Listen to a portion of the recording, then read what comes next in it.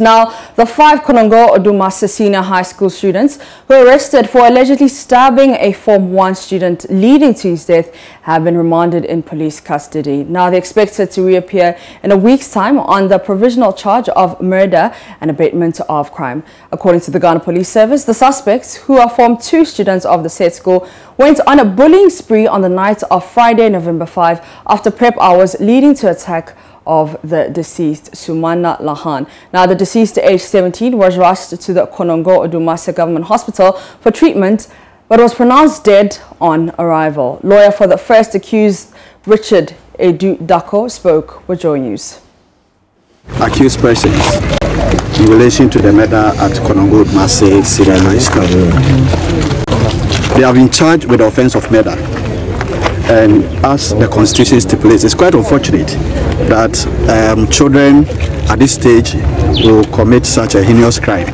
But it is an alleged offense until it's proven by the court of competent jurisdiction. At this moment, we prayed for bail for them, but the court refused the bail application on grounds that they are still assisting in investigations. But having regard for the Juvenile Justice Act, are supposed to appear before the court in a week's time. So a week from today, they are coming to court on the 15th. Then the court will continue with the processes. The court has referred the matter to the Supervising High Court in Kumasi to ensure that the right processes are followed because of their ages. So that is what happened today. We are coming back next week and then we'll take it from there. Were their pleas taken? No, because this is a court that is not having jurisdiction of the matter. When it comes to murder, the only court that can have jurisdiction over it is the High Court. So they will go to the committal process from here, and then when they go to the High Court, their plea will be taken. Then the matter will continue. Have all of them been charged with murder? No, it's only the first accused. Because they are juveniles, we can't put their names out here. But it's only the first accused that has been charged with murder. The other accused persons, they have been charged with abatement of the crime, that is murder. So it means that next week they are not coming here, they are rather going to Kumasi? No, next week they are coming here. They will have to exhaust the committal proceedings here before they go to the High Court. So until the matter is transferred to the High Court, this is where they will be reporting to.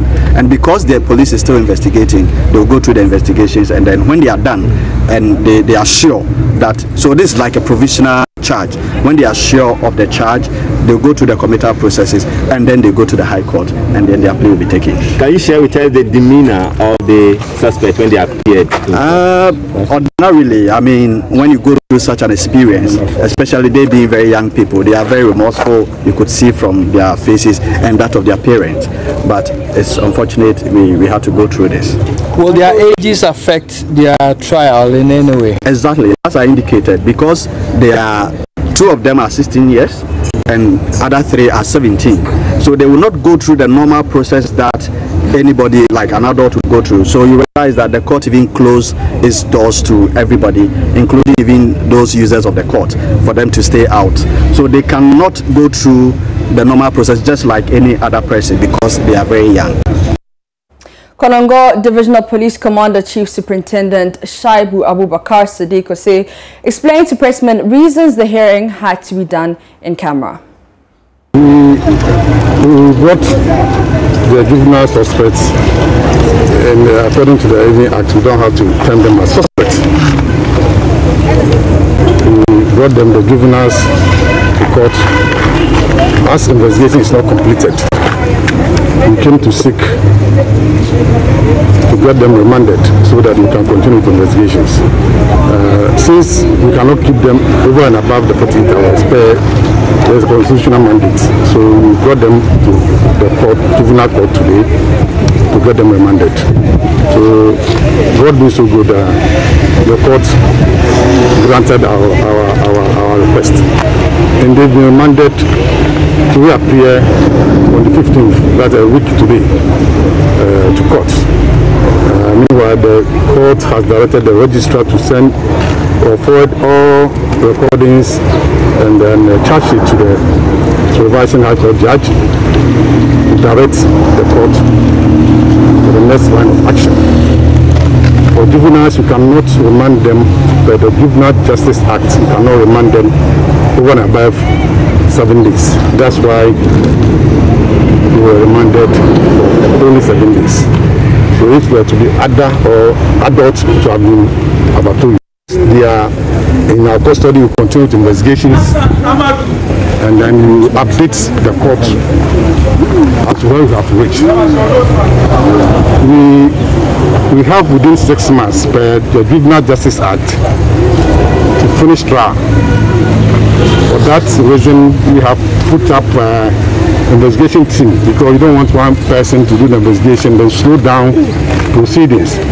So the command has added 2 other investigators, chief inspector and 1 inspector, to the original investigator to ensure that we are within the time frame. So for now, that is the position of the police. Now let's take you live to the court, where my colleague Erastus Asari Donko joins us with the latest of that story of the 5 Konongo students who allegedly stabbed one of their own. Erastus, what more can you report? Today was court day for the 5 suspects. Remember that 4 others are being treated as accomplices to the crime. And there is a main suspect who has now been charged provisionally with murder. The others are being charged with abetment of crime. Today, the case was held in camera, and so they closed all the court windows, and then they came through a back door into the courtroom and for proceedings to start. And so we were briefed after the court proceedings, and what we do know for now is that they've all been charged with abetment of crime provisionally, and the main suspect has been charged with murder. Now they are going through the committal proceedings, which will start next week when they come back to court. They've been remanded into police custody to reappear a week today. The court judge has also ordered that all materials concerning the case be forwarded to a supervising High Court judge in Kumasi, so that they will try the case proper.